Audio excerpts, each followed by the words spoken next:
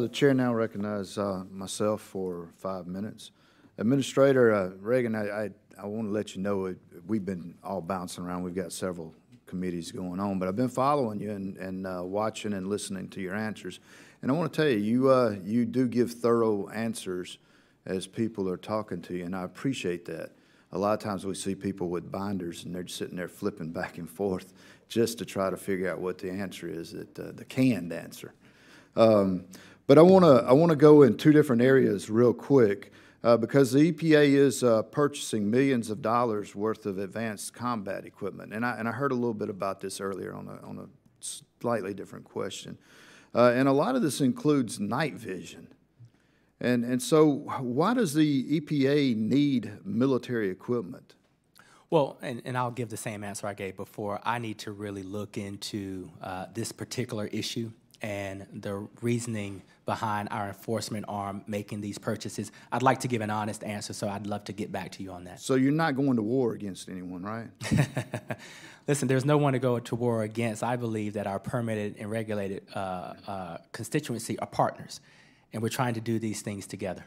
Well, I guess I just want you to know, how are Americans supposed to feel about an agency? You know, because a lot of us feel like that our rights are always trampled on, and especially when you're stocking up on weapons. So, you know, I would love to have some sort of detailed answer into that, especially if there is no war on the horizon for the EPA.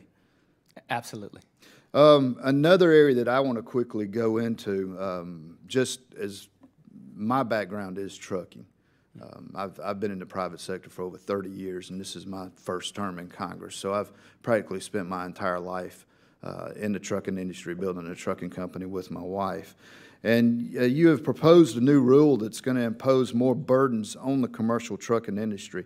And so if you have your way, these new emission standards are going to make new trucks even more expensive. Now, our truck prices have gone up astronomically over the past decade, and a lot of times what you do to us has such an adverse effect because the new emission rules that we have out there, the sensors are shutting down trucks left and right. I'm sure y'all see them up and down the interstate, and a lot of times it's over some sensor that we can't even get the sensor to replace, and it is causing a huge burden and making trucks even more expensive, and it's hurting trucking overall.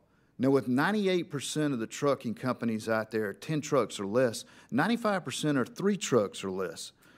Do you understand the hardship, the economic hardship that these types of regulations are putting on truckers, especially with small businesses? Well, listen, I appreciate, the trucking industry and moving commerce and keeping our economy going. And we have proposed a rule. I will say that I've met with the American Trucking Association and engine manufacturers since that proposal.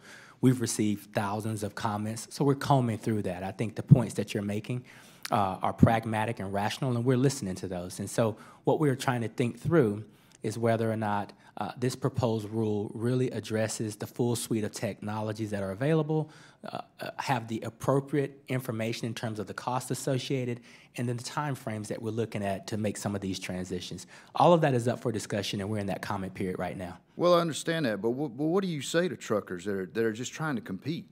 I mean, we got high fuel prices, high insurance. What do you say to them? Higher prices on everything, and they're the people out there that are moving the products up and down the road, and frankly, we feel like Washington bureaucracy, they just live in fantasy land.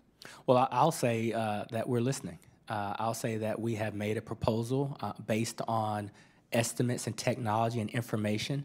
A crude way of saying it is we have done things academically, and now it's time to test those theories with actuality and implementation. And we've got people sitting at the table from your industry and others that are saying, listen, your assumptions may be a little aggressive or off, or the technologies may not be available as quickly as you think.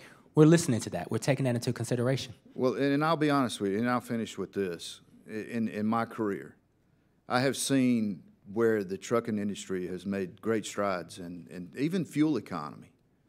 And then all of a sudden the EPA will come out with some rule, and that rule will increase the amount of oil that we use in our trucks per truck and decrease the oil change intervals and decrease the fuel mileage that you get out of those trucks and decrease the life of the engine. And it seems like, I don't know who the EPA talks to or listens to, but it's certainly not the trucking companies out there trying to make a living. So with that, I'll